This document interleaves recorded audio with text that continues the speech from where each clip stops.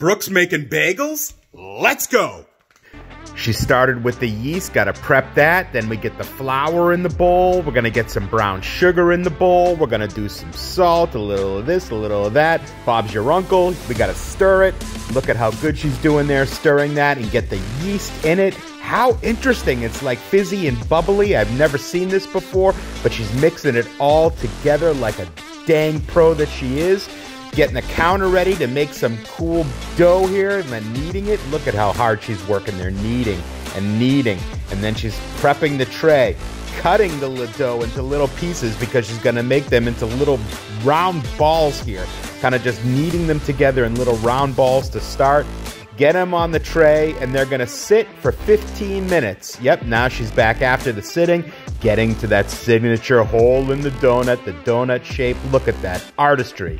C'est bon. Look at that. It's fantastic.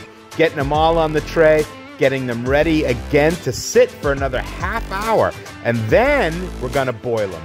She's putting them in the boiling water just for a little bit, maybe a minute or two, and then she's putting that egg all over it, the egg wash, and then the everything seasoning. Look at that. It's like magic. It's already starting to look like a frickin' delicious bagel, and it's still raw. Look at that thing. I might eat it now. And then she made a sesame one for the producer because that's her favorite.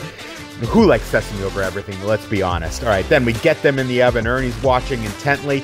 Get those things in the oven. We're going to put them in for 350 degrees at 25 minutes. Get them out, and holy crap. Look at how beautiful these are. Had to try it right out of the oven. And let me tell you something. This is some of the fluffiest, airiest, delicious bagels ever. Brooke, way to go. Love, Dad.